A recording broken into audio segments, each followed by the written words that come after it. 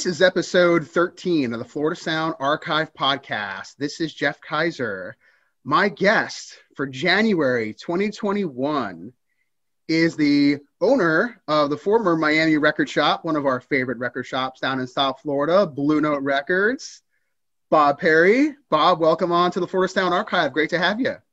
Thank you, Jeff. It's wonderful to be here. Happy New Year. Happy New Year to you. So we got so much to talk about. I can't wait to get started here with you.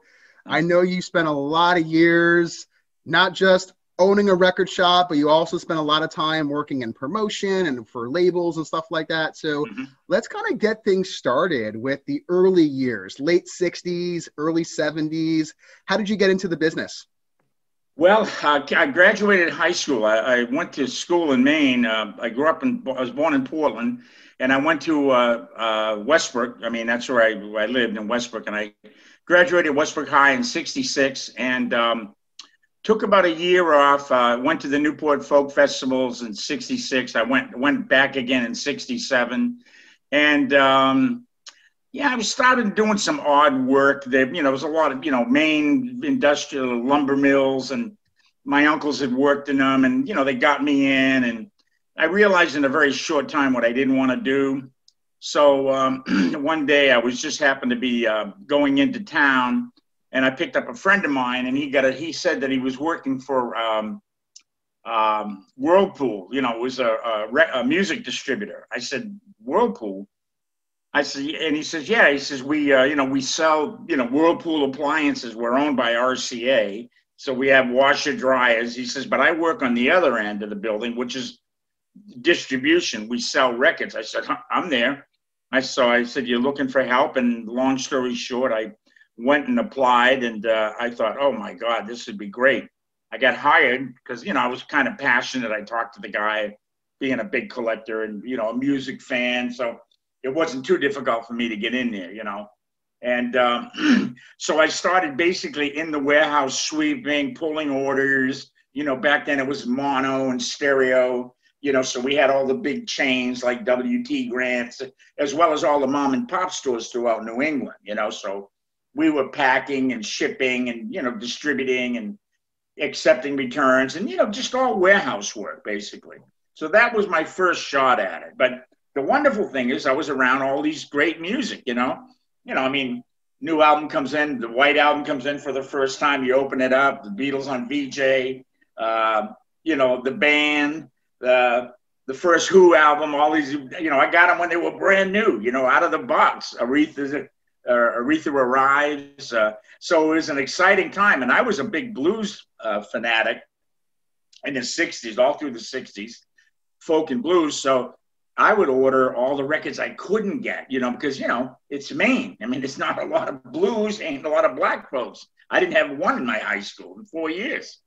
So, I basically, I would order the Chess catalog, be it Muddy Waters or Howlin' Wolf or Sonny Boy or Little Walter. And just, so I was in heaven. Hell, I'd have worked for nothing. You know what I mean? This was just wonderful. So that's basically how I started. That's where I got the, I got the bug, if you will, about the record industry.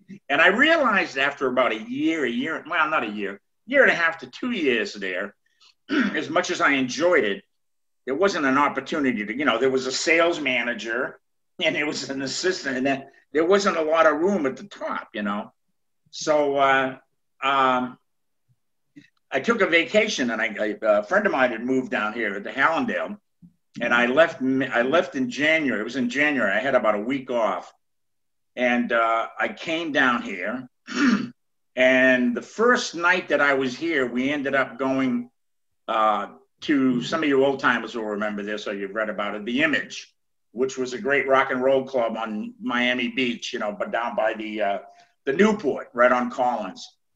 And I remember it was that night was John Lee Hooker and the Blues Image were backing him up, and I mean, it was like 12 below zero when I left in January, and I'm down here in shorts and a Guyabera or whatever, and I'm like, whoa, I can dig this. And then we ended up, like a few days later, we went to Pirates World to see Fleetwood Mac with Peter Green, and I thought, man, this is great. So I went back home and I thought a lot about it. And I said, you know what? I packed up the Chevy. I put all my belongings, my KLH, my speakers, my whole record collection, you know, in the trunk and a trailer. And I came down. And so that was about 69. So I came to Miami. And my first job down here in the music business, first I took a job at JCPenney's selling shoes, which, oh God, on 163rd Street. That was probably the worst job I've ever had in my life. And then I took a Friday off, called in sick, and I went down to Hialeah because I had a couple of addresses and names. I had Henry Stone's name, who I didn't know from a can of paint, but I mean, you know, my boss knew Henry from different conventions. So he gave me the name, and I went down to see if I could find Henry Stone. So I found the distributor, Tone Distributors in Hialeah, legendary distributor that handled every independent label in the business, you know.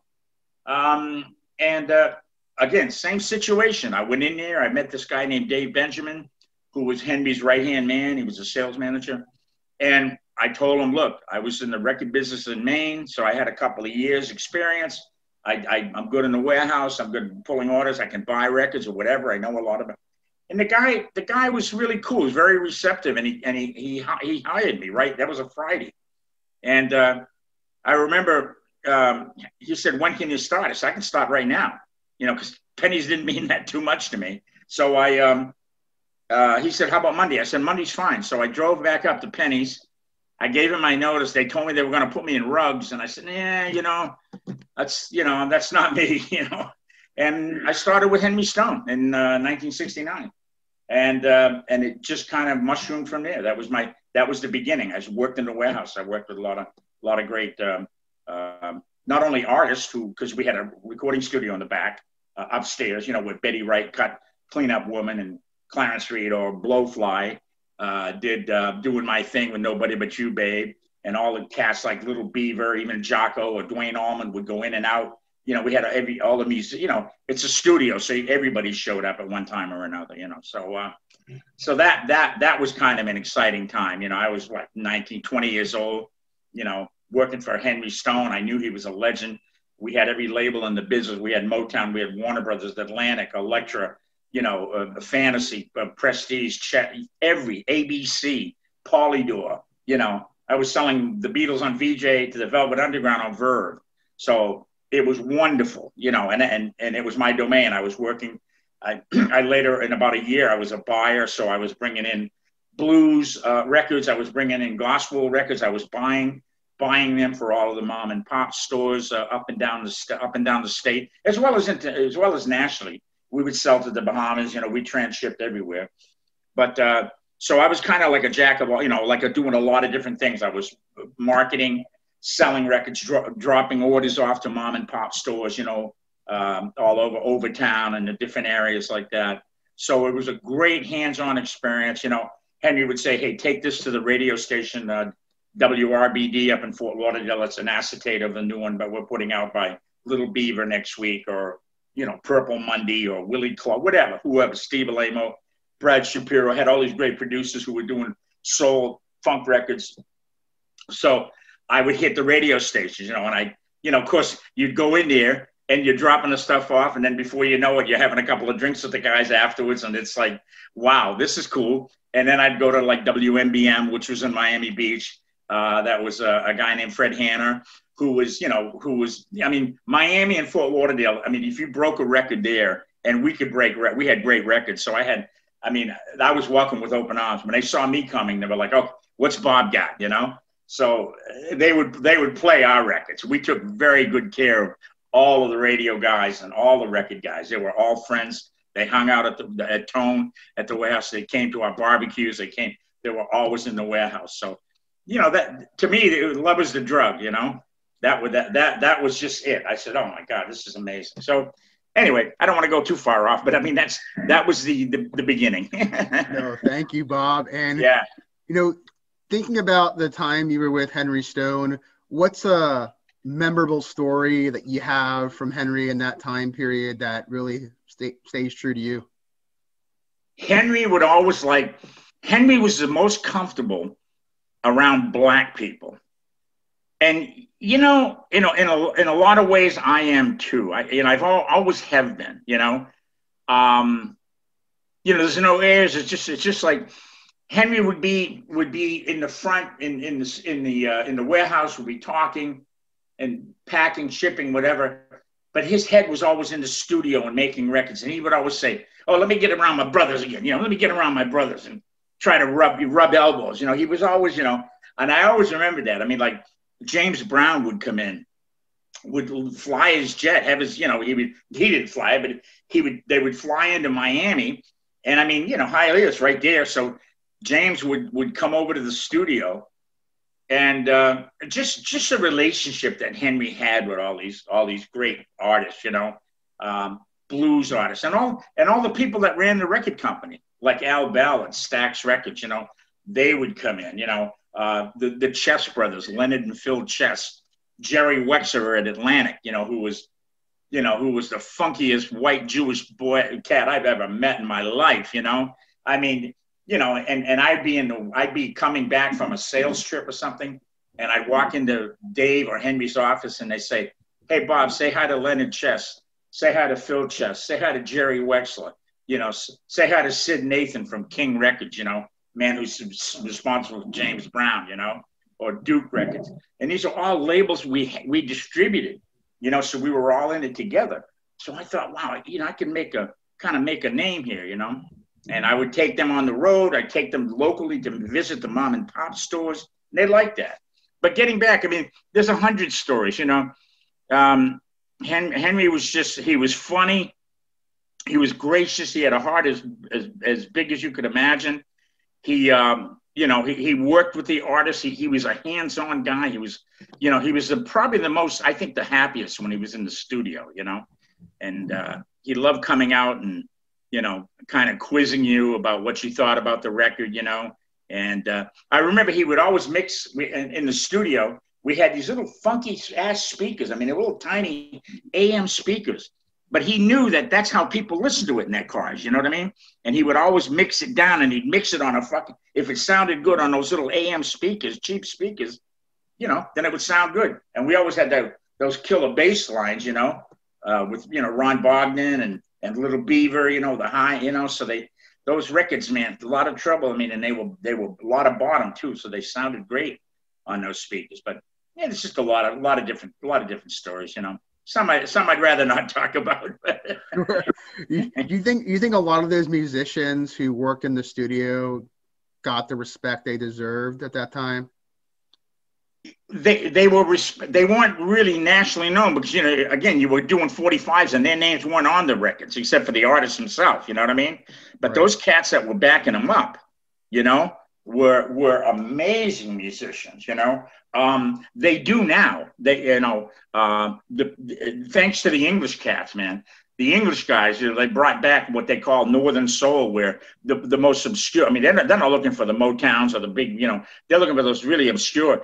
And Miami is so damn collectible because there was so many great funk records that came out of here, and they know every artist on there. So now there's books written on these session guys, I mean, so yeah, I feel now that they've got the respect, definitely. Yeah. Then we were all hanging out. We never thought this thing was was going to be as big as it was. I remember the first time that I promoted Clean Up Woman, and I said, this thing has got legs, meaning it's taken off. This thing's going. And and I'm looking at the trades and Billboard and Cashbox and Record World, and I see this thing is going like 68 and taking 10 point, to 50 to 37 to 5 to number 1. I'm like, holy shit. And I knew we arrived because I remember I took one of my first vacations. I was down here for a couple of years, and I flew to Logan. I wanted to go home to see my parents for Christmas. And it's like about 71. And I flew to Logan. When I got into Logan, I heard Clean Up Woman, in the back. And I thought, wow, this is, we're onto something here. So it was, it was, just a lot of great memories. And never thought those records. I mean, now, you look back at Betty and Beaver and Clarence and all of the greats that came out of Tone and TK, KC later, George and Gwen McCrae and Benny Lattimore. I mean, all wonderful artists and great people, yeah, I mean, it's just it was an amazing time. One thing that made me feel good while she was still alive, I don't know if you caught when they Unsung did the episode on Betty Wright. Yeah. And when I think about those that were in that era in South Florida, her and they did a thing on disco. So obviously they showed Casey and the Sunshine Band. And did you see that episode at all with Betty Wright? I saw that one, but there wasn't a lot of Betty in it. Is that the one you talked? Or maybe we're talking about a different one. Yeah, there was one, I guess, about TK or something, and yeah, Betty, there's some real bad blood there. So the Betty really, outside of a few glance, a few shots, she wasn't interviewed for that. Right. But maybe you're talking about a different one, or is that the same one? Well, there was one for her, but speaking about, it kind of felt to me, and again, outsider looking in, I wasn't there. There was a lot that was left out. So, what are some of your memories of Betty at that time? Well, Betty was, very sweet. I mean, she was a young, sweet, pretty thing, and she had a love-hate relationship with her producer at the time, which was Willie Clark. And I'm not going to get into blaming who did what, but I mean, there was some. I mean, Willie would go out on her, or outside, she'd find out about it. I mean, and she came in. It's like, whoa, who the hell is that? Because she was like, she put the whammy on him. I mean, she was like, I'm talking about guns, and this was no bullshit, man. Wow. They would fight, and I mean, literally, fists were flying. So there was always like that tension around her, and meanwhile they were putting out great records. They worked together, but it was always very, very tense, and then there was some publishing things that went on, where this one's name shouldn't have been on there, so Betty, like once the the TK thing came in and she was moving, Alston was the earlier label. Epic and other companies were starting to court her, and you could see the walls were kind of crumbling a little bit. She never really, I felt, trusted, Henry, and that's why she did not volunteer. You could never get her to sit and say one word about Willie, or like that documentary on Deep City. She wasn't in that. I mean, and she was Deep City. You know what I mean? That was the first sign, was Betty. So, I mean, she's not talking to Willie all these years later. So it's always been a lot of bad blood, that she has her reasons, I know, but I don't want to sit here and speculate and say why, even though I know a little bit more. All I know is Betty, when I had my store, when I had Blue Note and I put the shingle out in '84, and we were in North Miami Beach, where Betty lived, with King Sporty, she would come into the store regularly with her sister, not only to buy stuff, but also to check to see if anybody was copyright or stealing her music, or her image or whatever, which I'd always kind of help her with, if there was a sample or something that one of my employees had heard and say, hey, that's a Betty Wright song, or I'd just wait for Betty to call me and say, do you have this record? Because I heard this, So Betty, we always had a good relationship. I was the promoter. I was getting those records on the radio. So, nothing came between us. You know what I mean? I didn't own it. I didn't publish it. I didn't write it. I didn't play on it. I just took it to radio. So I always had a good relationship with Timmy Thomas, and everybody got to live together, and all those early records, so that I promoted for Henry. So, yeah. Another person you mentioned was Clarence Reid, Blowfly. Yeah, Blowfly. Yeah. So I can only imagine that you have some memorable, he was a character. Stories. Yeah. I mean, there's hundreds. I mean, he was always, when I had the store one time, he was signed to, I think it was Alternative Tentacles record, the label Jello Biafra. Right. And he was going to New York, and I think he did a show at Tramps or something, and Flea was going to be there, and he was kind of, like his career's on the move again. He was always doing great things down there. But he he would come in and he'd say, Bob, I got to go to New York. I'm going to be gone for about a week. Can you just hold this stuff for me? And like, he'd give me a bag of like, personal belongings or whatever. I don't know. I didn't look at it, So I put it in the back. And then about 5 or 6 days later, it started permeating throughout the store because it was basically dirty laundry. And it got real funky, real quick. And I'm like, I had a number, and I was like, everything before, cell phones, but I'd beep him, and he'd call me back, and I go, look, you got to, I got to get this stuff out of here. Yeah, I'll be down in a few days, So, and then, there were things that he gave me. I still got he had a gold May blowfly outfit that he gave me, and a record of one of his records, a lot of his records. He gave me test pressings and acetates and all kinds of stuff, But Clarence was funny as shit. He was just a great guy. He was always in the studio. When he wasn't in the studio, because all of those artists he wrote for, he wrote songs, for everybody, for KC, for all of them. And so he was either in the studio or he was in the back of the warehouse on the piano. We had a little room back there, a little music room, and it was real sparse. But every time if Clarence wasn't upstairs recording, he was sitting there writing or he was playing piano. So he was a great guy. I always loved him. And when I had the store, it was like a second home. He'd always show up. He'd pop in. And we got pictures of him. He's shooting the bird at people. He would come in and sign records. One time we did an in-store for Luther Campbell, and I brought Clarence in just to surprise Luther because I thought, Clarence, this is the original Rap Dirty. You know what I mean? You think Two Live Crew, we want some pussy or something. Here's Clarence doing Harold Melvin's Bad Fuck. That's what you got. You got a bad fuck, I brought Clarence out, and then Luther looked and he goes, "Oh my God, the Godfather, we're not worthy, So that was, there was so many of them, I can't even begin to tell you. Yeah.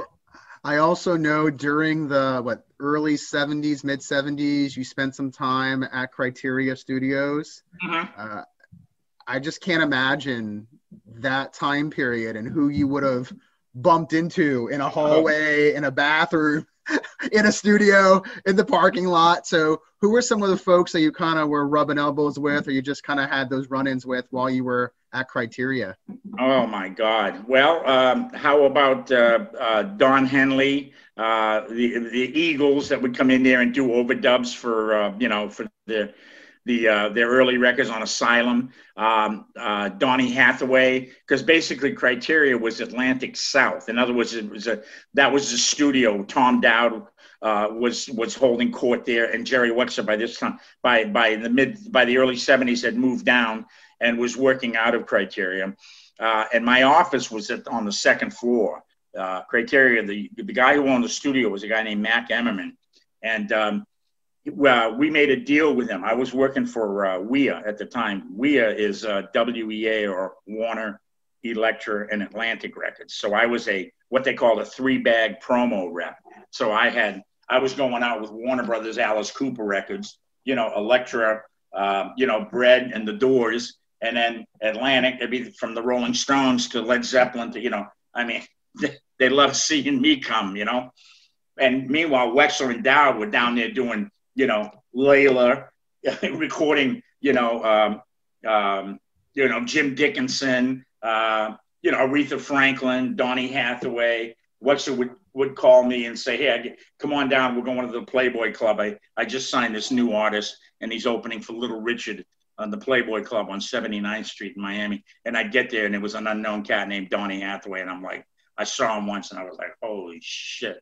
What? Still one of my all-time favorite artists, like up there with Sam Cooke and James Carr, just one of the greats. But hundreds, the Bee Gees were coming around. Everybody was recording down there, local, but a lot of national artists. One time, Jerry was recording quick story, Doug Sahm of the Sir Douglas Quintet, the great Texas musician. And the album, I think, would later be Wallflower. They came out with it. And Dylan, it was a host of greats. I mean, Dr. John, I eventually migrated to. I hung out with him all the time down here. We'd go to movie theaters and everything. We were close. And I worked, Ico and all of that stuff. But anyway, getting back to the Doug Somm, Doug was in the studio and he had Dr. John. It was an all-star session, and Dylan came in to record background vocals. Background are played on the title cut, Wallflower. That's his son's band's name too, Jacob. Anyway, Wexler came upstairs and said, "Hey, Bob, can I borrow your office because we got some contracts to do, blah, blah, blah." I said, "Okay, yeah, fine." So I walked out. He goes, "Oh, hey, say hi to Bob Dylan." I'm like, "Holy shit." I'm like, "Hi, Bob. What do you say?" I'm like, "God, amazing." So, like getting back to it, I mean, you never knew there was so many that would, turn up. And of course, and it was a popular spot. So radio people would show up, writers would show up, reviewers, people from the Times. It was always, a lot of great artists that were coming through. Just amazing, amazing time. And the producers too. There were two producers that I loved. They were brothers. It was Ronnie and Howard Alpert. And if you look at the Layla album, you open it up, they're in there with Tom Dowd, and they produced that album. Tom engineered it. But Ronnie and Howard Alpert, Steve Alamo. And there was just so many greats. Chris Blackwell would come in from Island Records, because he had some artists that were, a lot of the Jamaican cats, the Third World, stuff like that would come in and produce stuff, Inner Circle, with Jacob Killamilla. So it was on and on and on. There's hundreds. So many greats. Many all across a lot of different genres of music. I mean, you mentioned Donny Hathaway, one of my also personal favorites as well. Mm-hmm. And just so many really amazing people you had a chance to see. Now, you were how old at that time? Early 20s? Yeah, early 20s. Yeah, I was like 24. Yeah, I was a young guy, and I was single still, and I was on the road with, you can imagine Warner's, Elektra, and Atlantic. Those artists would come through. Sometimes you'd have Todd Rundgren and Dr. John and Alice Cooper on one show. All three of them I represented. So, I'd be taking the road with, with them, taking them to radio stations, if they wanted to go, if we were playing Tampa or Orlando, I would say, "Hey, look, we got an interview lined up with WORJ or WLCY in Tampa or whatever the station was, college stations, So I mean, it was a great time, and those artists were hot. I mean, Todd, Hello, It's Me, and Dr. John's Ico, and Alice Cooper's $1 Billion Babies, and I mean, we were selling tons of records. I mean, it was Warner, it was WEA. It's like CBS, Universal, MCA.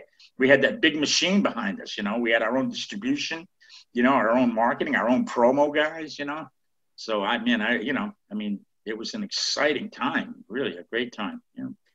Did you have a mentor or someone guiding you along this journey, or were you kind of just figuring this all out as you kind of went along?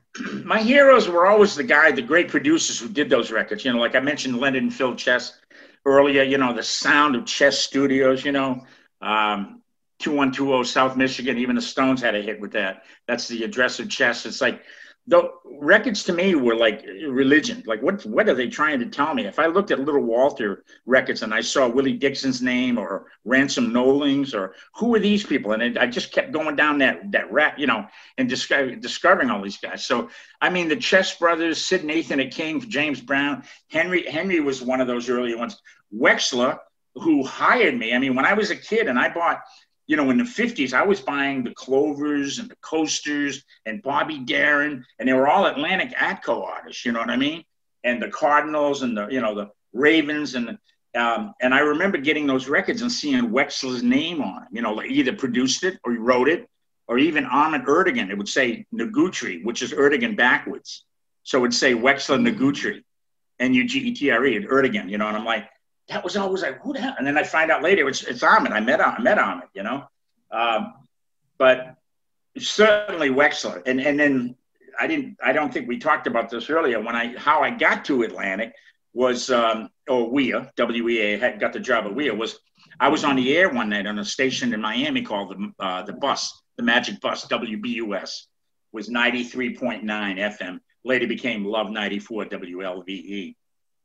I was doing a weekend show. The station was basically a progressive back then, very, very freeform, you know. And the music director was an English guy named Michael Dean. And I came in and I did a blues show. They had a great, I mean, it was a great station. They played everything. They introduced bands from Quatermass to King Crimson to all the early, you know, progressive Pink Floyd and all, when nobody would play that stuff. Traffic and Nick Drake and John Martin and Fairport Convention.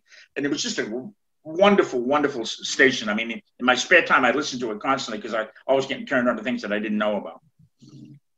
So I came in and I did a blues show. It kind of fit in with the rock because, you know, instead of playing the Rolling Stones, You Got to Move on Sticky Fingers, I played Mississippi Fred McDowell's version.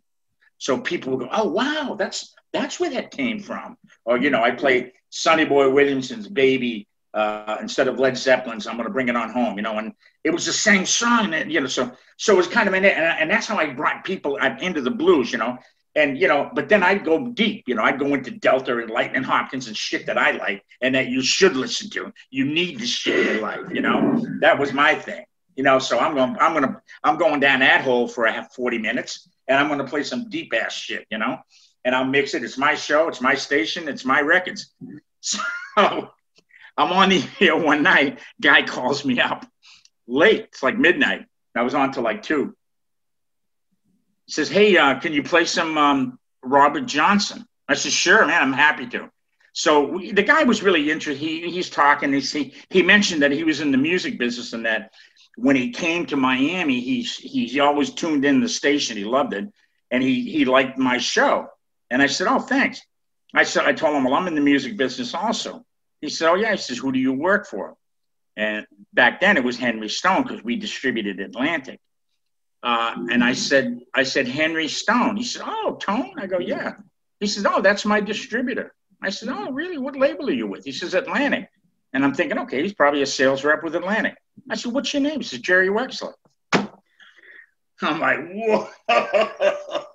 What are the odds? What are the chances you're on the phone with Jerry Wexler? And I said, Mr. Wexler. Oh, call me Jerry. And we were talking and I told him, oh man, I'm like we talked about earlier, I had all those records as a kid and I'm just such a big fan. And, you know, I could tell he knew that I was coming. It was right from the heart. And I thought to myself, boy, would it be great if I had him to come down?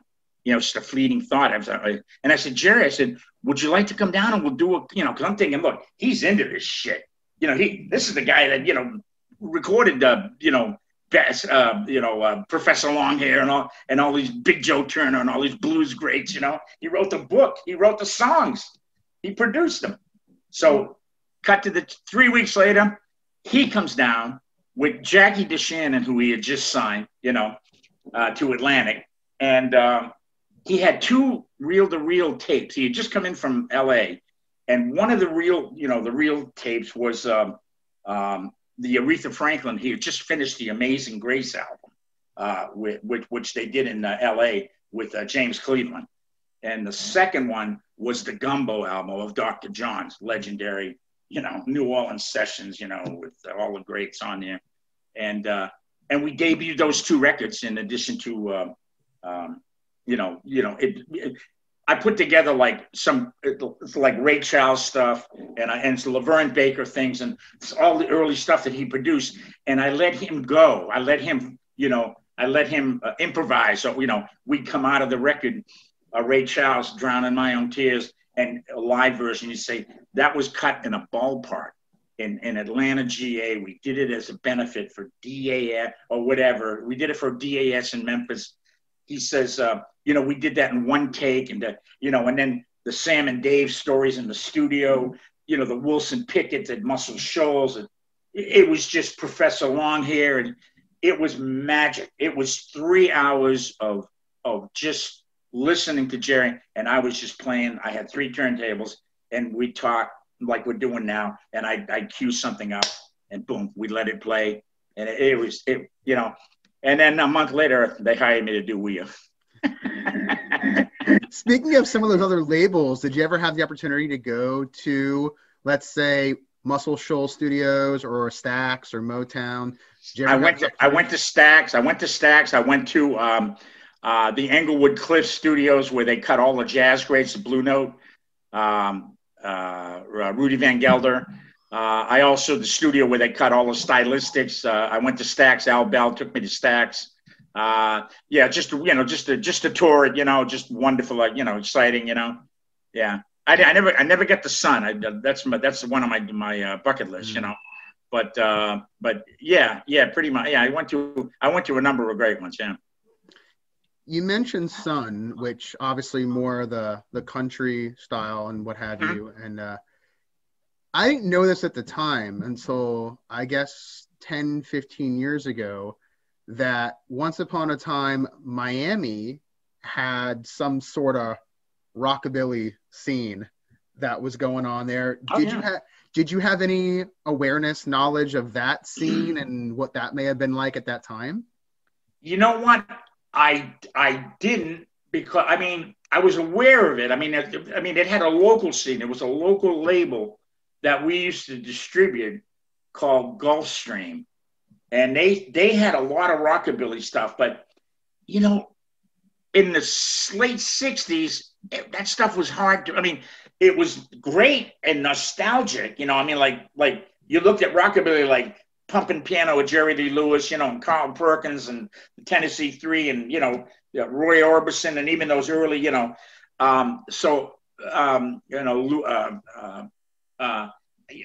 that stuff. We used to distribute it, but it didn't unless it was a reissue label, like this guy named Shelby Singleton, who bought the Sun catalog and repackaged the Jerry Lees and the Cashes, on Sun, and that was the authentic. They reissued them again in mono and stereo, and you could sell that. But it wasn't. I wouldn't say it was a thriving scene down here at the time, But I liked it. The first 45 I ever bought in my life was a rockabilly. It was Jerry Lee Lewis High School Confidential with Mamie Van Doren. It was a great movie. I have a lobby card in my office downstairs. It's the actual lobby card from 1955 with Mamie Van Doren and a Teacher's Nightmare, High School Confidential.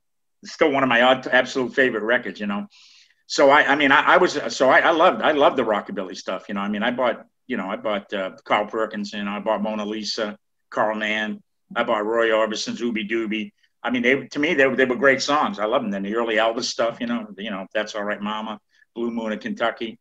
Those were great records, Yeah. I completely agree. It blew my mind, because I feel like when people think of that kind of music, they don't always think of South Florida, Miami. Yeah, right. And it was a very vibrant scene. There's that label I told you about that we would distribute in the 60s, Gulfstream. There are records on that label now that are going for $1,000. I found a record about a year ago, and it was a funk soul record on Gulf, because they covered everything. They did gospel, they did blue, didn't care. But they loved rock and roll. They did a lot of rockabilly. But the funk records, there's funk records on there. I sold for $600-$700, $145.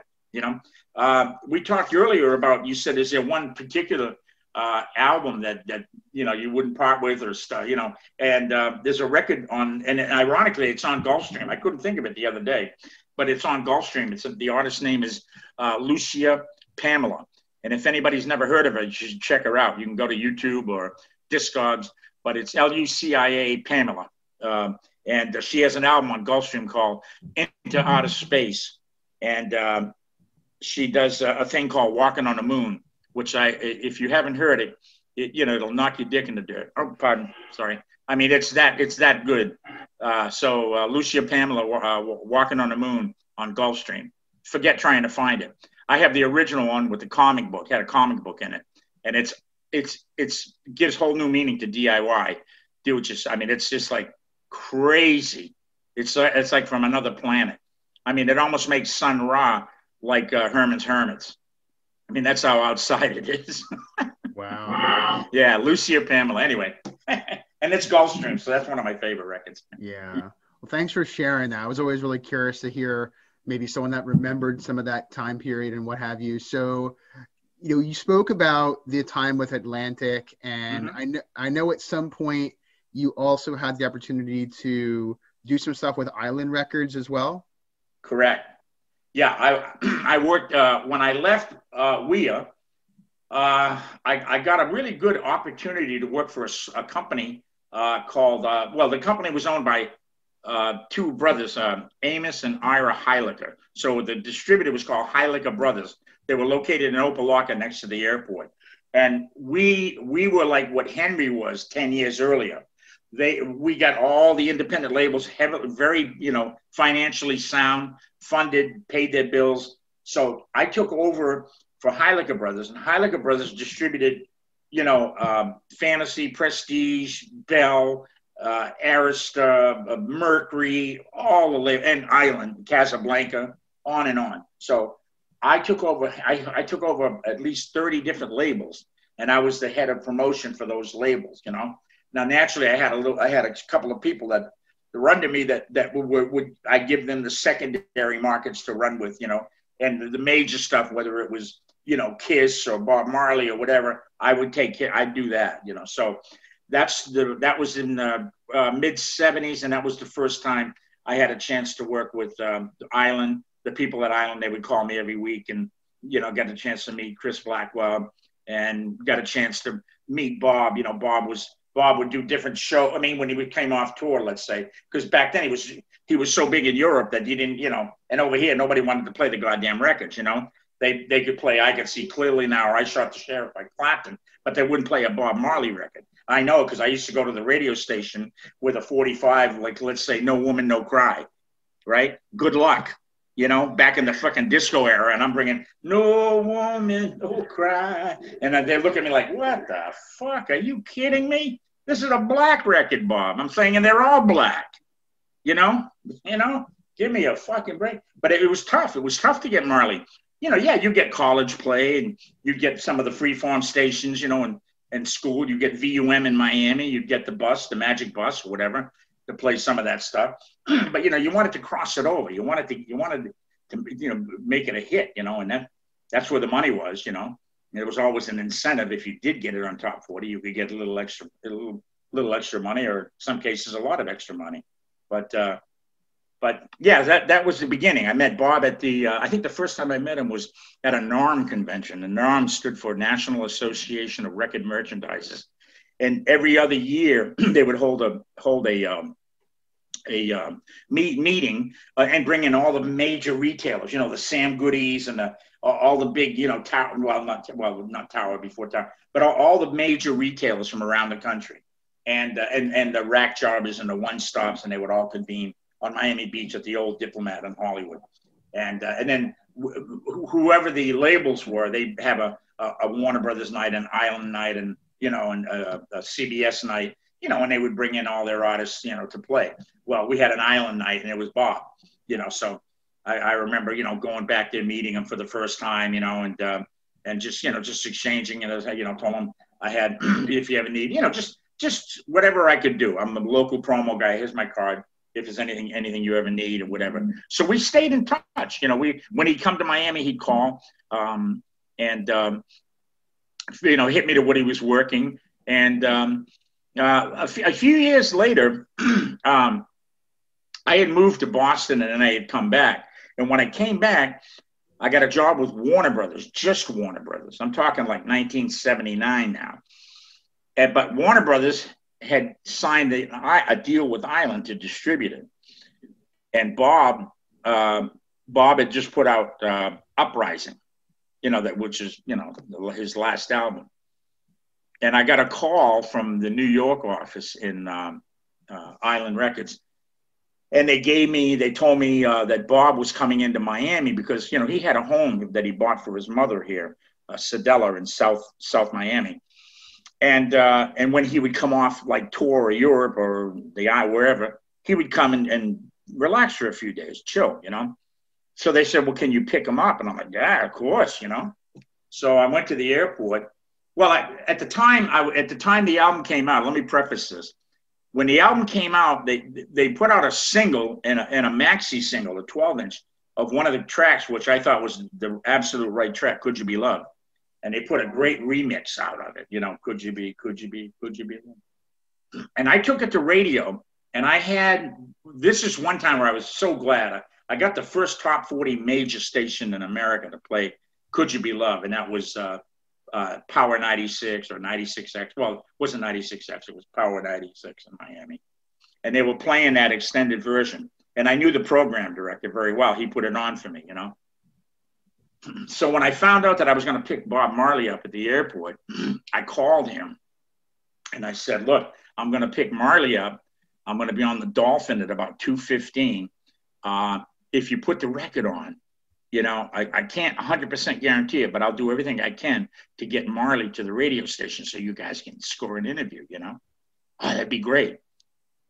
So I picked up Bob, and at the time he was traveling with his manager, Danny Sims, and Rita, and his best friend, his boyhood friend named Skills Cole, who he took on tour just to play soccer, to play, you know, football with, you know. So I picked up the four, and I got a little Toyota, and we're in the car. I get on the Dolphin, it's 2:10. I hear Could You Be Loved, and I get it on, and I look over at Bob, and he's got this sly grin on his face. And I just said, hey, Bob, would you want to maybe go by later on tonight or something? We can go, you know, say, hey, play some records, DJ, whatever. Yeah, man. I said, cool. So needless to say, I didn't take him to Sedella's house. I took him to my house. I lived in Miami Lakes at the time, so I was 5 minutes from the airport, right? I just right up to Palmetto. And I took it to my house, and I had radio guys there, musicians. I brought in a guy from Boston, WBC, who was also playing the record. And I invited the people who helped him and helped me get that record on the radio, and nobody else. If you didn't play the goddamn record, then you weren't invited. You know, I'm sorry, you know. And Bob came in, the whole crew came in. First thing he did was he started kicking a soccer ball, took it outside. I was on a lake, and him and Skills were playing soccer in the back. And we had great music playing, needless to say. He made his way into the house, met the radio people, took photos with them, you know, signed things, you know, got into my den and started pulling records, you know.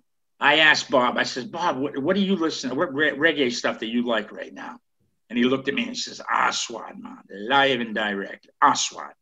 And I thought, okay. So he turned me on to that. And then I had a record that somebody had given me that I hadn't listened to yet, and he grabbed it. And it was an English band by the name of The Ruts. And I think it was called Night in the Ruts, you know. And it was kind of a punky ska band, you know, that he liked in England. And, you know, so he pulled that. And, you know, I have pictures of him and I just in the office, you know, like with the records like you have behind you, just pulling and listening. And we spent the whole day and into the evening. And I don't know where his dope came from, but it was there. When we got off the plane, I didn't see it. But when I got to my house, there was a bucket, you know. And we just drank and smoked and had a great time and listened to music and you know, signed things and dealt, you know, people were playing music. It was a wonderful afternoon. And we ended up going to that radio station at night and we did the interview. We did about 2 hours on the air. And that was great. We just had the monitors, so he didn't have to wear the cans. And I remember the switchboard was like a Christmas tree. It was the lights were going flickering. Because once they found out Bob was on the air, was on the radio locally, it's like everybody that called, you know, either knew him, knew a cousin, or, you know, was from Kingston, or, you know, so the Jamaican community was like, wow. So, and Bob was playing Motown records and Curtis Mayfield records, who he loves.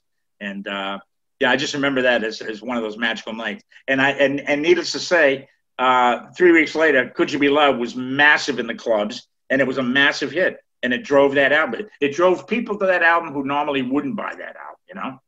So, you know, that's still one of my all-time favorite albums, Uprising, you know?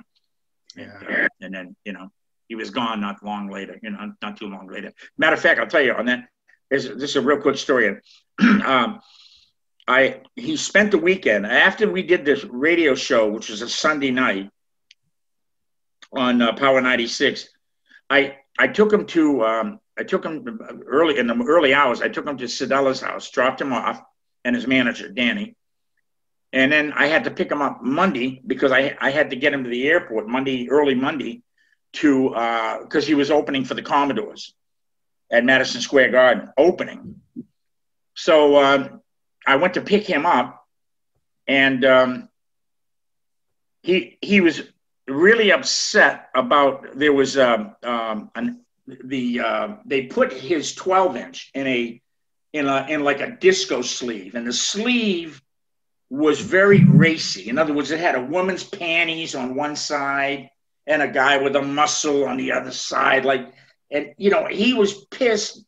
And from what I could gather, because his patois, he wasn't speaking English. He was, but he had Chris on the other line, Blackwell, and he didn't want anything to do with it. I mean, that's okay on a Grace Jones record, but it's not okay on a Bob Marley record. You know what I mean? I mean, pull up to the bumper. You could put that picture, in your long black limousine, but you're not going to cheapen his image and put it, And I got on the phone with Chris, and he says, "Look, it's just a marketing thing. We're not going to do it." And so I told Bob, "Look, that's just a mock-up, more or less. They're not going to put it in that sleeve, and calmed him down because we had to get our ass out of there, go to the airport. But that's a true story, that little anecdote behind the scenes where Bob, and to this day, all this bullshit with his fucking toothpaste and all, he would have none of that shit. None of it. None. Amp and, go to a flea market. They're copying, they're profiting on his image, and bullshit. He wouldn't have had, that was the last thing he did, man. God, I was with him for 3 days with the same outfit he had on. You know what I mean? Me too. We went to bed in it, So Bob wasn't that ain't Bob's thing, man. No, not at all. Fuck that. But anyways, we got to the airport, got him off. I drove home. I got back on the Dolphin, and I thought, wow, what a whirlwind, man! With 3 days with Bob and the radio and the people at the house, and we got records played in Boston and here, and in New York, KTU, and other people are adding it around the country, in San Francisco, all over the fucking country. And then I got a call from Danny, his manager. He opened for the Commodores on Thursday. Friday, he was jogging in the park. He collapsed. They took him to Sloan Kettering, and that's when they diagnosed a tumor in his foot. Because he's Rastafarian. He didn't want to. They seen it earlier, and they wanted to cut it. But he wouldn't do that. And but ironically, I was with him that weekend, and then I got a call. I took him to the airport on Monday, and I got a call on Friday, because Thursday he played. If you look at your itinerary, Thursday night he opened for the Commodores, and the next day is when they took him to Sloan Kettering after he collapsed in the park and diagnosed with the tumor. And the rest is history, as they say. I think he played one more gig after that. He played the Stanley Theater in Pittsburgh, and I have that album. And if you listen to that album, man, if you can, the end is near. But yet it's power. It's almost, I can't listen to it because I choke up just thinking about it. But I have it, and I have two of them. Yeah, one I haven't even opened. I just got two. But yeah, that was it. And you know what? I had no idea. Bob was gracious, was wonderful, was spirited. I'll show you. I'll send you some pictures just so you can see. This was a week before the diagnosis, and I was with him that weekend. I probably got the last pictures he ever did. Some of them. I was going to ask, do you remember what the last conversation was like with you and Bob? Yeah, we were just in the office talking about influences, and that's when I asked him. I wanted to know what he liked in reggae, what he was listening to when he said Aswad, and we were playing the Ruts record.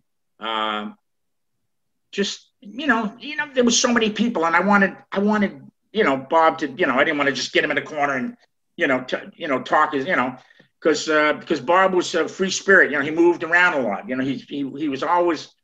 He never sitting still, So, I mean, he just moved through the house. You know, somebody from Peru made some ceviche, and, you know, there was great music, acoustic music. He was singing, he was smoking, he was dancing, he was playing soccer. But it was just, you know, I let it happen. You know, it's just like, you know, you know what I did do? I had all my records in the back, in the office. And as he was pulling stuff, I had this record that I got from Chris Blackwell, from Ireland.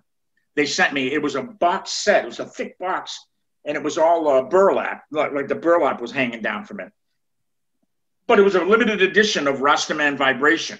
And it was, you know, it was like 1.5 inches thick, because it had all these tchotchkes on the inside. You know, it had like a tour book. It had like a little baseball cards of Bob, you know, reviews from, you know, English newspapers, you know, of his concerts, you know, photos and whatever, an 8x10 publicity photo. So they sent it to me, and he saw that, and he pulled it out. And I said, I know you got one. He said, oh yeah, man. And I said, would you sign it? And you know, all these years, I never did that.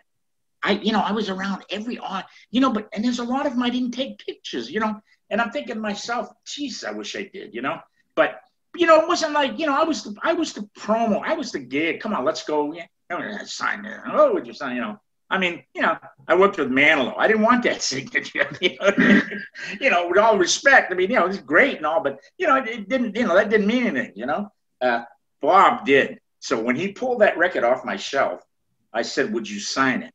And I sure didn't tell him what to, you know, I just said, would you? You know, it's like I'd have artists in the store, they'd come in, they'd sign. There was always something clever, whether it was ODB from Wu-Tang or, you know, what the hell was the other group that came in that I loved? A group called Sebadoh. These guys were crazy, you know, just wonderful. But Bob took the record and he signed it. He just put One Love, Bob Marley. And that's, needless to say, is priceless. That's one. I had a Japanese guy come over last year, and he says, how much? I go, yeah, right. If you only knew. If you only knew. But, yeah. So, I mean, just a lot of little conversations, you know. Yeah. Sure. In your time working for the labels and such, did you have any opportunity to travel abroad, overseas, and check out any of those music scenes and artists and what have you? You know what? I did go over there, but not for the record companies. So they took care of me. I mean, they put me up. I won this when I was telling you earlier, when I was working for Heiliger Brothers. There was a contest. They had Kiss hadn't broken. There was no Rock and Roll All Night yet. You know what I mean? And there was everything. It was like, and they wanted Kiss. This Neil Bogart, who started Casablanca, wanted Kiss in the big way, and wanted Donna Summer, and wanted, you know, this was before the Village People, you know, but there was a number of things on Casablanca that didn't shit. But when Kiss came along, Neil knew how to market that stuff, you know, because he marketed all the bubble. He worked for Cameo Parkway and you know, Buddha, 1-2-3 Red Light, Yummy, Yummy, Yummy. You know, he knew how to market pop records, you know. And he got something with Kiss, you know what I mean? So they did this thing called the Last Promotion Contest, you know, just like the Last Picture Show at the time. And the main prize, and this isn't like $74 or whatever, second, $73, whatever Kiss' first album. And the first prize was $10,400.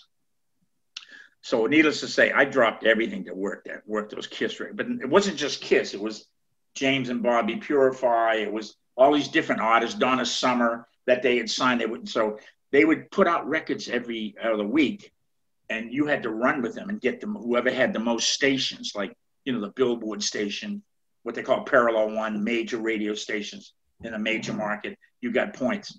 Needless to say, after 4 months, I won the 10,400. And I collected, they had some cash flow problems, but they sent me $200 a week for a year. And I ended up, my wife and I, spending a month in Europe. We went to London, went to Rome, we went to Greece, and we went to Paris. The compliments of the record company, you know.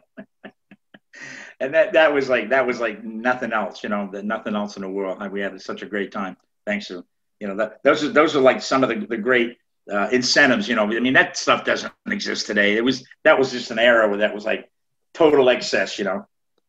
What kind of records did you come back with after traveling? Oh man, forget about it. I was on the Champs-Élysées and I bought Sonny Boy Williamson, French records on Bethè Marconi, of records that I didn't have. Some of them had alternate covers or alternate. So everywhere I went, London, I went to Dobell's, I went to the jazz places. My buddy Michael Dean was living in London at the time. So I hooked up with him in Piccadilly. We stayed at the Savoy. I mean, good Lord, the Savoy, They come in, they knock on the door, and they open the doors right away. And meanwhile, we're sitting there smoking some nice Indian hemp. And they come in, and they're cool as hell. They just clean the room and everything, So, in Paris, Charles de Gaulle, it was just wonderful, Record. I mean, I'm so grateful that, I had a great time, but my wife and I had a wonderful time, and we were young, we were young and we were enjoying it, but I worked for it. I worked hard, I took it very seriously, record promotion was serious shit. And, I'm 73, I'll be 73 in August. And, I've had my share of, abuses in that, but, in the back of my head, I was, it's not time to go to bed. Let's go home, So now I'm a teetotaler. I'm like, little rum every now and then. Thinking about that time and how old you are now. Yeah. What would the 70-year-old, 73-year-old Bob tell the 20, 30-year-old Bob at that time? Just would you have done anything differently knowing what you know now? I would have probably invested maybe a little, saved a little more, but you know what? I don't, think about it, but I mean, the fact you ask, I'm comfortable. I have a beautiful home. And thank God my kids are healthy. My grandkids are fine. And if I was to offer any advice, I would say, no regrets whatsoever. And I would just say to anybody, follow your dreams. Follow your dreams. What's in your heart? I don't give a shit what it is, whether it's, picking garbage or, be the best you, if you're passionate about it, wonderful, go for it. But, life's too freaking short. I mean, I look back and I mean, even to this day, I mean, yesterday I was out digging, looking for stuff, last year I found two amazing paintings by a 50s pinup artist named Gil Elvgren, Elvgren. I didn't know him from anybody, but I took him home and I paid, they were marked 10 and 10, and I offered the lady 25 for the paintings. And I took them home, and I mean, I said, I'm going to put these up, man. They were like, sexy pinup art, And my wife said, did you look them up? I said, yeah, but I couldn't find nothing on them. And I spelled the name wrong. I spelled it Elgren, and it turns out it was Elvgren, Elvgren. And when I put that name in, it was like, holy crap. There were 30 pages on this guy. He's the Norman Rockwell of pinup art. All right. I mean, there's Petty and there's Vargas, but Elvgren is at the top of the heap. I consigned those to Heritage, which, Heritage sells, in Houston, Kurt Cobain's and Hendrix's guitars and, and Elvis's jumpsuits and whatever. I consigned them to Heritage, and they went for $90,000. So my Antiques Roadshow moment. They say, "What's the best record?" I said, "It wasn't. It was $12.50 I paid for each. I paid $25. I threw them in the back of my van. And, I'm on the way home, and they're sliding back. I had no idea. And it looked like I just did research, and 4, 5, 6 months later, yeah. I said, because I had people offering me. The first offer came from a Minneapolis dealer who deals in Elvgren, and he said his wife flew in. I said, no, you know what? I'm not saying. I'm saying no. We just want to look at them. And when she looked at them, she says, these have I've never seen these. So I've seen all of Elvgren's work. So they were lost, and I found them for $25, and she offered me $45,000. And I looked at my wife like, we paid $25 for them, So that was exciting. That's a good story. So hey, how can I complain? You know what I mean? I was out, I'm still out there digging. You mentioned following your dreams. So was one of your dreams to start your own record shop, or did that kind of happen just based upon just your love for music and record collecting and that sort of thing? It did. Yeah. Blue Note came about as a result of 23, 24 years in marketing and promotion. Like, so well, I mean, sales at first, and then marketing, and then distribution. And then 12, 14, 15 years in promotion, 20 years in promotion, whatever. But it got to the point that there was a payola scandal in the 80s, in the early 80s, and I was an independent record promoter. So everybody kind of get cut off at the knees, and it dried up. You know what I mean? It was like I was working because of all of my experience in music, I had accounts like Warner Brothers, Polydor, Island, Atlantic, RCA. I was working through managers, through publishers, through record companies. So I had all these accounts coming in. I had an office in Miami Lakes, had a pool table in the office. I mean, I was like, we were rolling, you know what I mean? I was driving an XK 140, 1956 Jaguar, and I had a Mercedes out in the front. I mean, it was wonderful. Let's go, where do we go next? And everything died. Everything died. And I was on the road one day. I was at a radio station in Orlando when my wife called me and said, I just had to write out a check for $300 for these blues records that you ordered. She says, Jesus, why don't you open a store? And in the back of my mind, I'm thinking, well, it's okay with her. And I was thinking of it. I was thinking, you know what? I'd like to open, I can still do promotion, but I need, I'd like to have a little something, like park my, sit down and get on the phones and talk to radio stations, get a few records played. Hey, somebody comes in the door, which is exactly what happened, because my first store was a shoebox. It was 500 square feet. And I'd be on the phones promoting records, and somebody would come in and I'd go, oh yeah, the jazz over here, there's blues and gospel over here, Latin, whatever, and show them that, and then when they were ready, I'd say, hold on, and I'd go out front, and it was just me, I'd ring them up, thank you, wait for the next person. So that's how it started. Blue Note started on Dixie Highway, and it wasn't long that after in the first year, I was really on the front, more than I was in the back promoting. And I kind of liked that, So I was close to a high school. I was close to North Miami. So I would bring in all these 12 inches, like LL Cool J, Ring the Bells, and the hip hop thing was starting. We would put cardboard out front. The kids would do like little breakbeat stuff and, spanning, and the kids were doing break dancing and everything. And I was getting DJs and promos from a lot of radio stations and things like that. So I had, I could put them out a couple of bucks, $2 or $3 cheap. So trying to, get, bury the the competition, if you will. So from there, I lived off of I lived at 166. So I used to get on 163rd. So one day I went down 163rd and I saw there was an opening for, the old Record Land. Was going out of business in North Miami Beach. So that was a big place. That was like, I'm going from 500 now to 2,500, but I needed it. And so I moved, when I moved into the Record Land store, and hung the shingle, it was right away. I mean, I got all that traffic and all that, it was a whole different ballgame. So, that's basically how that came about. I wanted to open a store, and I was hoping it would do good, and it did. It did for 25 years.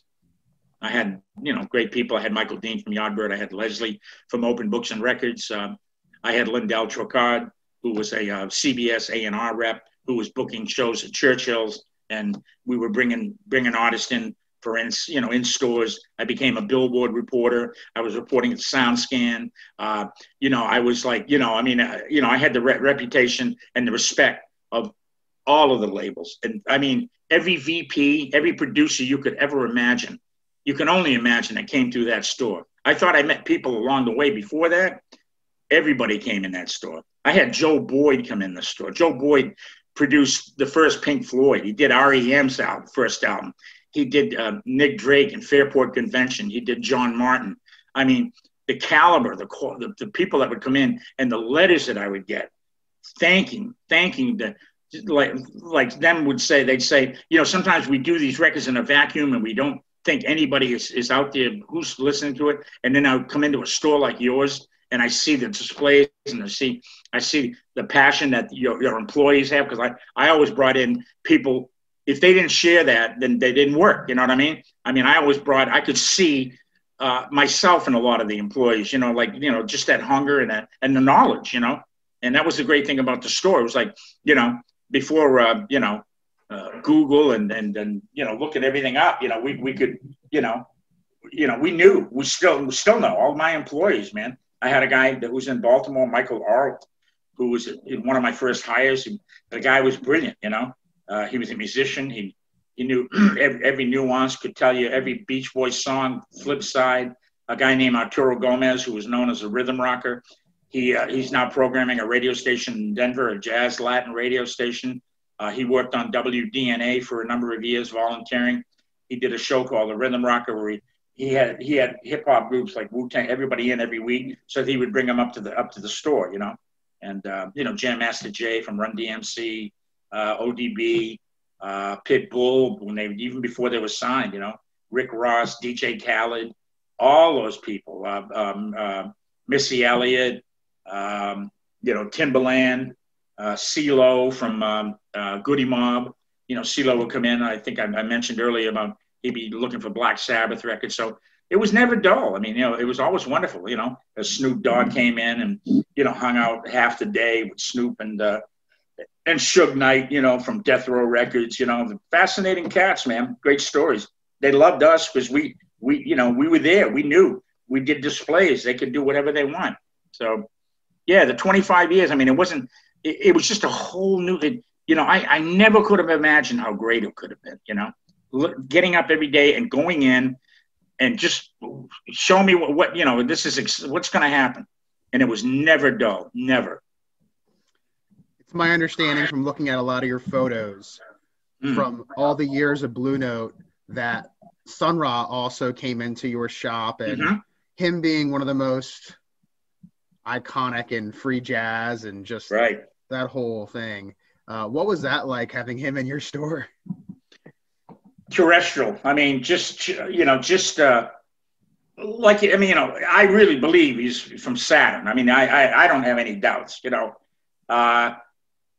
we met him because Philip Michael Thomas, real quick, had a from Miami Vice, had a theater on the 125th and Dixie Highway called the Miami Way, had the pyramid on the top. And Philip was a good customer, and he would come in regularly, and he said, "Hey, I'm bringing in Sun Ra," and we were all fucking Sun Ra fans. So we're like, "Great." He goes, we're like, "Hey, I got to get tickets." He goes, "No, better than this. I want you guys to do the concession." I'm like, "Okay." So we ended up doing the concession, and then after the show, we saw the show and everything, and then after the show, they all came out, Pat Patrick's and Ra and John Gilmore and all of them, the orchestra. They came to the table and we were giving them cards and they were buying records, and it was wonderful. We invited them to the store. We said, right up the street. It's 125th, 163rd, close. So sure enough, we didn't have a guarantee, but apparently we must have made a good impression on them about. I remember it was the summertime. It was hot. It was really mid-August or something. And the car pulls up and it's Sun Ra. He's out and he's got these wires on his head and he's got this great dashiki and all kinds of multicolors and everything. And he sat out there, and out of nowhere, I guess people must have knew he was coming. I don't know how they knew. But for some reason I looked out like a minute later and there must have been 30 people. And it was really hot. So I said, "Come on, Mr. Ra, come on, please come in. It's too hot. Sit outside." And he came in, and Gilmore, and we. The first thing he said to me, he says, we were playing a Duke Ellington album on Victor from the 30s, and he said, "That's Duke." He says, "But it sounds funny. It doesn't sound." And I said, "Well, it's a CD." He said, "That's why." So he came in and he sat down and cooled off for a bit, and then he.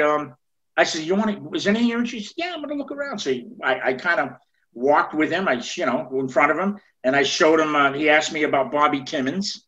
So I showed him the Bobby Timmons section. We had like 4 or 5 albums. And he pulled out the album This Here. by Bobby Timmons. And he said, he was a student of mine. And I'm thinking, well, who isn't a student of yours, But, but anyway, we went to the store and he pulled a few things. And one of my employees had a 45 that they did in the 50s. It was a doo-wop record. And it was called Daddy, Don't You Tell Me No Lies. And, it's a, Daddy, don't you tell me no lie. It was like a freaking doo-wop. It ain't like, you would never think it was Sun Ra, but it was great. Sun Ra and the orchestra. And he got the biggest kick out of the fact that because, and he said, I don't even have that copy. And my employee gave it to him. Gave him his, I found a copy last year. It was kind of beat up. Somebody offered me $300 for it, but I wanted to keep it. I didn't want to sell it. The same record, it was on Saturn. It had a maroon label, Saturn. Very, very hard to find. But anyway, yeah, I mean, and then he came to the counter and he sat down, and that's when he just started talking about, everything from interstellar space, planets lining, and just amazing, And and nobody was on. Everybody was just kind of leaning. The cool thing is, like, everybody was hanging on him. You know what I mean? Nobody was like, oh, can you sign? Well, he wasn't rushed. I always made it a point of that. When Jimmy Page came in the store, and Incognito, it was never like, hey, we got Jimmy Page, you know what I mean? Otherwise, you don't want to come back, So, or people would recognize him. Is that Jimmy Page? Or, oh, can I get a garden? I said, you know what? Let him shop for a little bit. Wait till you're done. The cool thing to do, I tell them, is buy an album. Go buy a record. Buy a CD. They like signing that because you know what? Oh, okay. Yeah. And then they grab a record flat. I go, no, not a record flat. Go buy something. That's what it's all about. You know what I mean? Support the artist. Buy a CD, buy a record, have them sign it. So, and I always say, let him be. I don't want to chase him out of the store. And Page came back half a dozen times at least. At least he came in. He was recording it with David Coverdale at Criteria. The Page Coverdale project on Geffen. I think Geffen offered them a ton of money to sign. And but he came in looking. He was a kid in a candy store. Reminded me of myself. I had records that I wouldn't sell them. And he called me the next day. He said, well, can you burn? I go, yeah, I'll burn it for you. And then he was impatient. He'd say, oh, did you burn it? Did you burn it? And then, Page would buy like everything from rockabilly. He bought Gene Vincent box sets to Fairport or Sandy Denny box sets. He loved Ry Cooder. I had some, a guy named Johnny Shines. I gave him this Johnny Shines CD that he went crazy for. I had an album that I think I mentioned it. There was an album that Atlantic did. It was a promotional album only. When Led Zeppelin 1 came out, it was half the album was Zeppelin 1, and the other one was Dusty Springfield, Dusty in Memphis. And, it's almost like Atlantic said, well, I don't know which one is going to be the hit, Son of a Preacher Man or, Communication Breakdown, So Atlantic put the record out, and I had it behind the counter, but it was mine. I wasn't going to sell it. It was like, people were like, what the hell? What is that? So Page, sure enough, he took the bait. What the hell is that? I mean, Page never saw it.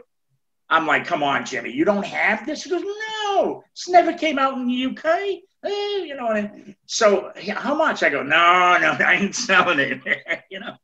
And it was funny because on the record, you had an English announcer. You dropped the needle, and it was a snippet. It was only like 30 seconds. And the English guy would go, on this, their debut record, this is the Led Zeppelin with Communication Breakdown. 20 seconds, fade, and that was the Led Zeppelin. And for the second number, Page went nuts. So I burnt him that. I burnt him a bunch of other stuff. I had a record by a group called, not a group. I had a record by, Billy Boy Arnold, a Chicago blues cat, monster harp player, killer. And I had it for years. It was on VJ, very collectible now. And the reason being because it's got two songs on there that he did that the Yardbirds covered. When Page was the Yardbirds, one of them was I Ain't Got You, But I Ain't Got You. And the other one was I Wish You Would. So there's two great songs. So Page asked me about specifically. He said, you have any Billy Boy Arnold? I said, well, I don't have anything for sale. I said, I got a CD, but it's not the VJ stuff. He goes, no, I want the VJ stuff. I said, okay. I said, well, I have the album. Goes, no, you don't. I said, yeah, I got it in the back. He says, look, can I see it? I said, yeah, you can see it. I'm not selling it, but I'll go, go. So I took the album and I brought it up to him, and he took it out of my hands and he showed Coverdale, David Coverdale. He goes, go, David, this is the record that I'm like, oh, God, in England, this and that. He was so excited, you know, that that he could find it, you know, because he's a deep collector, let's face it. And I felt good the fact that I could put him onto some stuff, you know. But yeah, I ended up burning that too. He kept calling me, man. Oh, please, Bob. I said, yeah, come and get it tomorrow night. You can pick it up, you know. So that was kind of fun. But every time he came in, there was something different. One time, one of my employees had a Danelectro guitar, and we gave it to Paige. Paige was sitting behind my counter on this little funky stool that we had, and he's playing this Danelectro, and I'm thinking to myself, Jesus Christ, who would have thought of this? You know, get up in the morning, Jimmy Page behind your counter playing a Danelectro, and then of course, as soon as the guy went to take a picture, he put it down, because that would probably end up on eBay that, you know, Jimmy Page played this guitar and how much, you know. But a lot of different stories, you know. That was kind of fun. Besides some of the names that we've talked about, was there anyone else who walked through the record shop doors that you literally dropped everything you were doing and were like, oh my God, this person's in my store? Let me see. There was so many. Sun Ra was right up there, boy. Matt Dillon and Cameron Diaz. That was kind of a cool outing. You know, they were doing Something About Mary, you know, done right here in Miami. You know, and Matt was as great as could be. Matt is and still is. He's one of the biggest Latin collectors in the country. He's got an amazing collection. He's bought stuff from me over the years. I used to do shows in New York, the WFMU show in the Village, and every time I go there, Matt was the first one at Friday morning at 9 o'clock in the morning, was always at my table, you know, and looking for, you know, Bebo Valdez or Arsenio Rodriguez, La Cumbachera, or, you know, Chico O'Farrell, or, you know, Bird Latin rec. I mean, just knowledgeable. I mean, I thought I knew Latin. This guy's like in another freaking world. Matter of fact, he's doing a documentary now on a great Cuban singer named Felove, which you should check out. I mean, that'll be coming out soon. It's Fellove. And I just found a 45, which I'm probably going to sell to him. But yeah, Matt was wonderful. And yeah, he came in and bought a lot of stuff and was just as nice as could be. I mean, I had a couple of girls, young girls, that were like, they went freaking crazy when he came in, you know, just all over him, you know. And Cameron went in the rock room and was buying the Germs and wanted Captain Beefheart, and his Matt going for, you know, Cuban records on Arayito and Irem, you know, in Cuba. Only got to be original Cuban pressings, you know.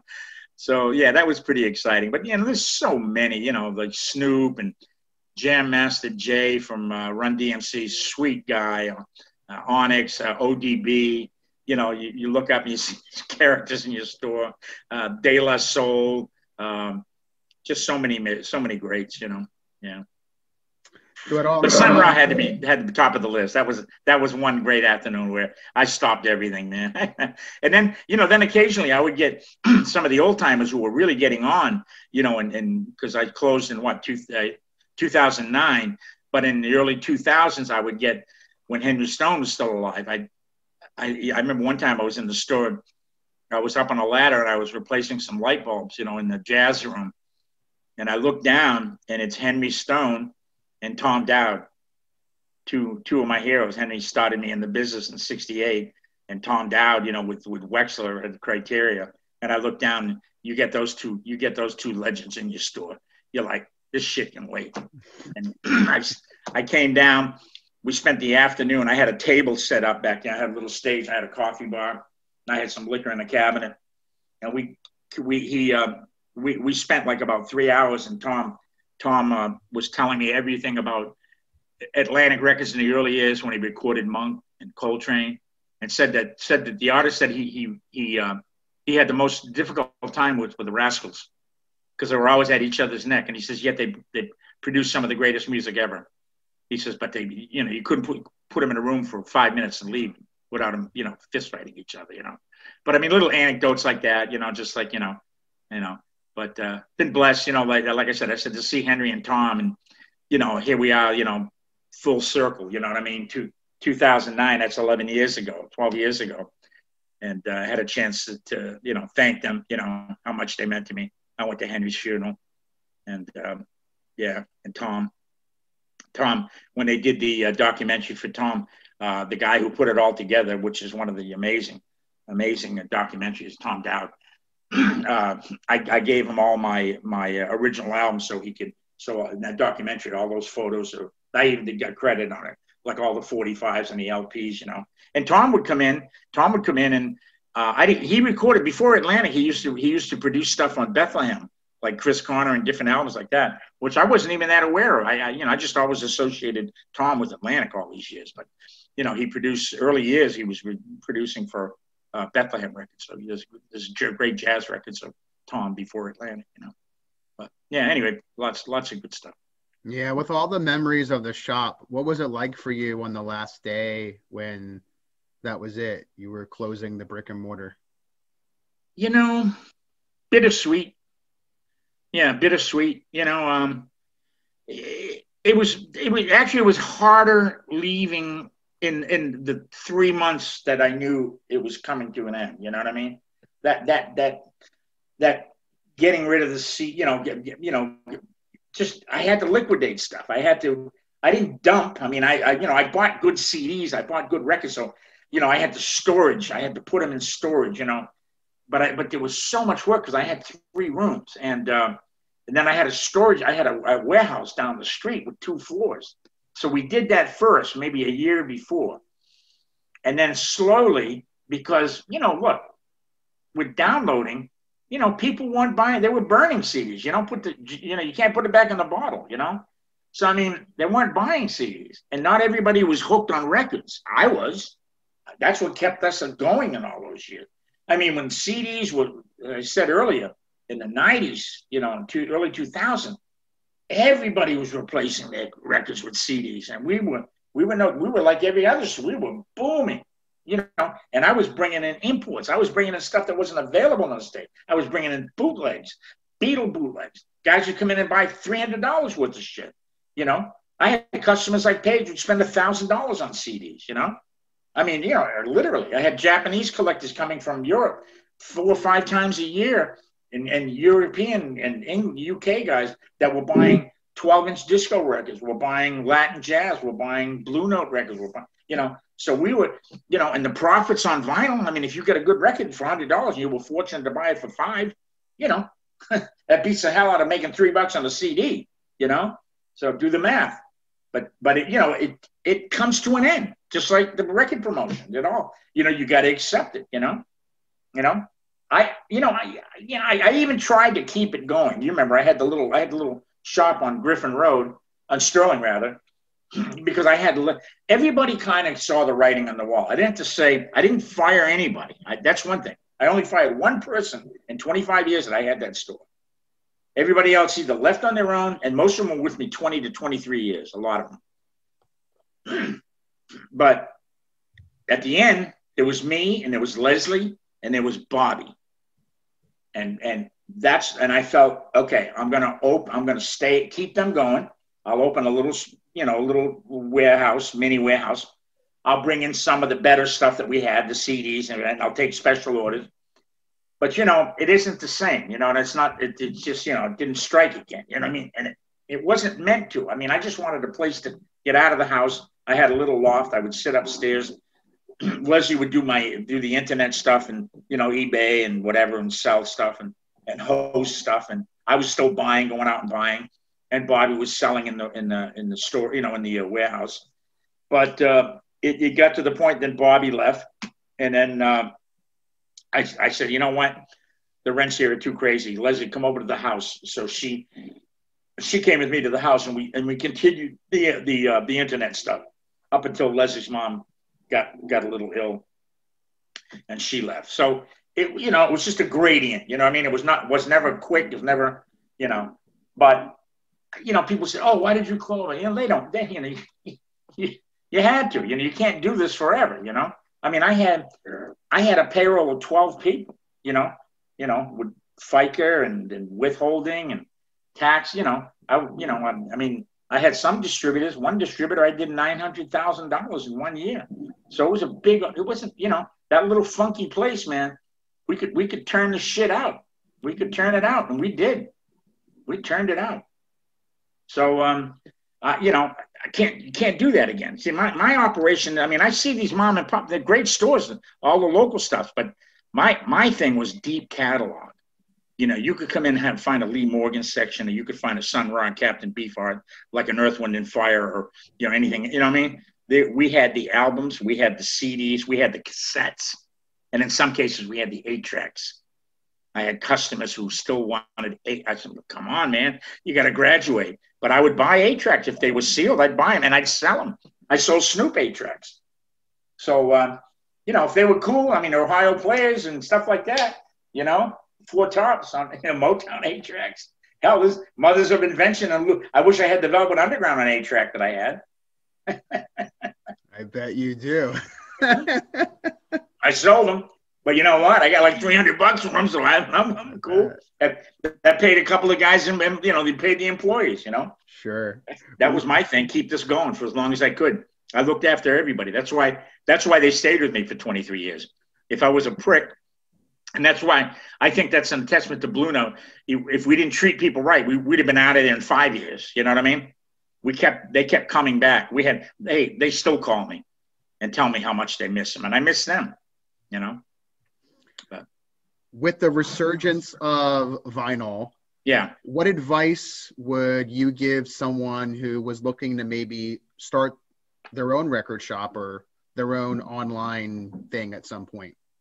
I think it's good. I had a guy that came to my house about a month ago, and I told him I could see he had the passion, he had the love for it, and he was pretty knowledgeable.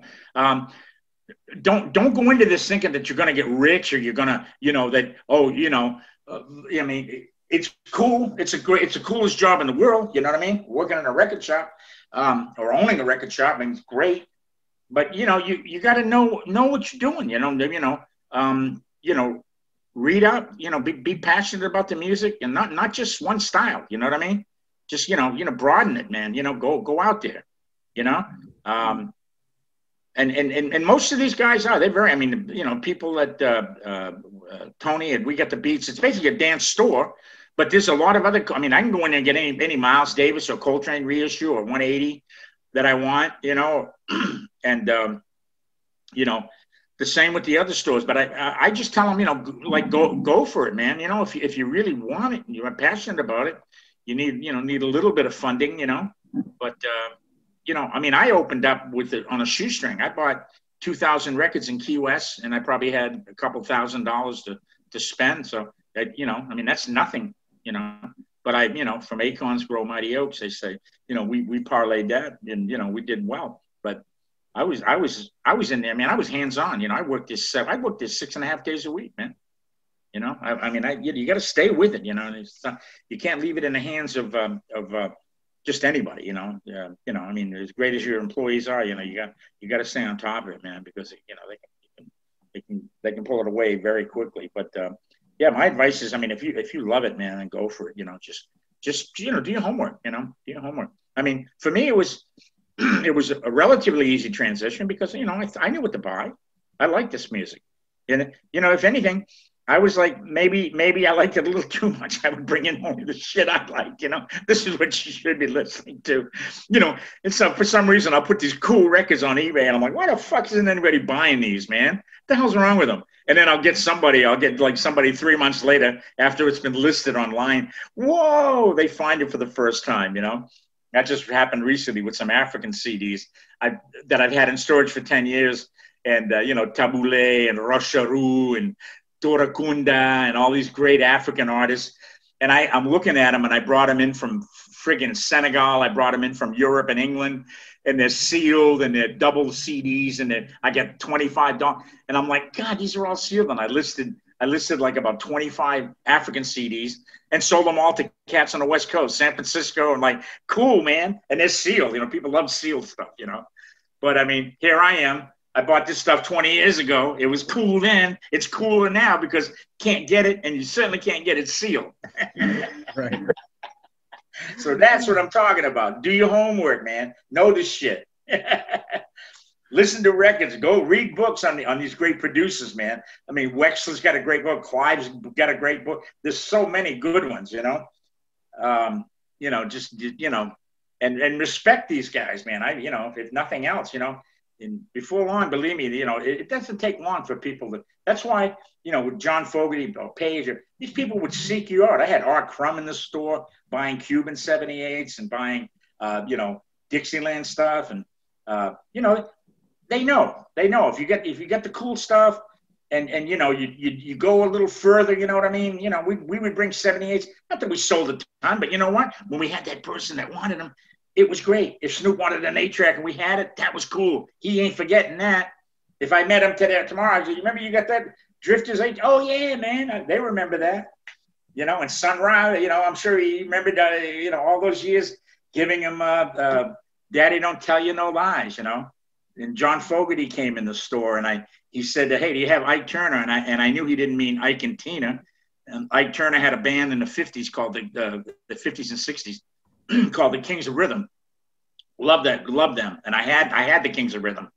And he was in town for a few days promoting the Centerfield album, and I burnt him. I made him a copy of all of the Ike Turner stuff, So it's those things, you know what I mean? It's those kind of things, I think, that separate you from the rest, Anybody can buy the goddamn hits, you know what I mean? I remember when we were in business, Peaches and Coconuts and Vibrations, and they would say, oh, go to Blue Note. They got all that old shit. Well, that's the best thing they could say. Because you know what? If they came to Blue Note, we certainly can give the kids a Billy Joel record, but we'll find that Howlin' Wolf record that you're looking for, too. So they didn't leave Blue Note. So, if they didn't want a special order at Coconuts or the Happy Note or any other of those stores, the best thing they did was say, go to Blue Note, man. Yeah, Bob will have it. He knows what you're talking about. That was us. We were the ones who, when all else failed, radio stations, everybody would, So we had all that shit going happening too. It was great. But yeah, in answer to your question, I say go for it, man. Just know what you're getting into, Yeah. It's one of the greatest gifts, though, you get from a record shop is just the recommendations from the folks that work there. And you also touched on something that I feel is so important to me. Something others who don't buy records always understand is when you pick out that record, it invokes that memory. I know where I got that. I know what I was doing. I know where I was, all this stuff. It's hard to describe, but you were just making me think about that when you were bringing that up about these other, famous artists and stuff like that, and having those moments. It's just one of those cool things that you just feel, You said it, man. You said it. You remember when you got that, whether it was Open Books and Records, Leslie, or, you remember going in there and maybe getting turned on to that Sub Pop 7-inch one-sided or REM, whatever,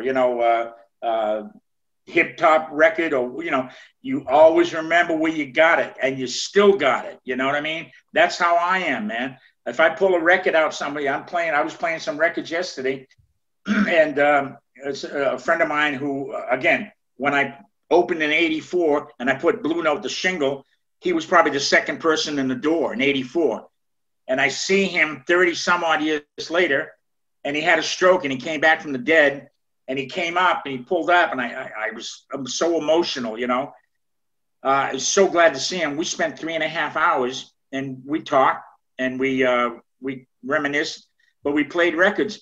And I remember pulling out the Robert Johnson album, and he goes, "Oh my God!" He says, "I got it," but he says, "That's the original."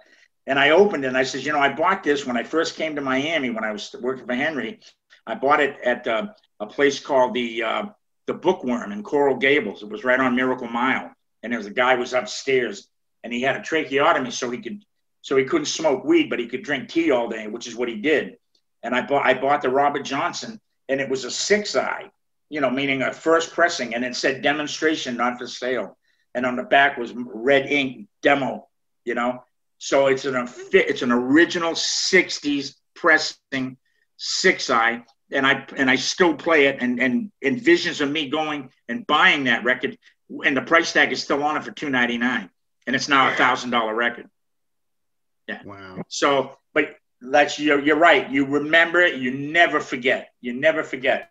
Or whether the time somebody turns you on to that, and you'll those are and you know, if you don't understand that, then don't get in it. Don't you're in the wrong business. Because you gotta really. I mean, you'll learn. Everybody learns. We all learn every day.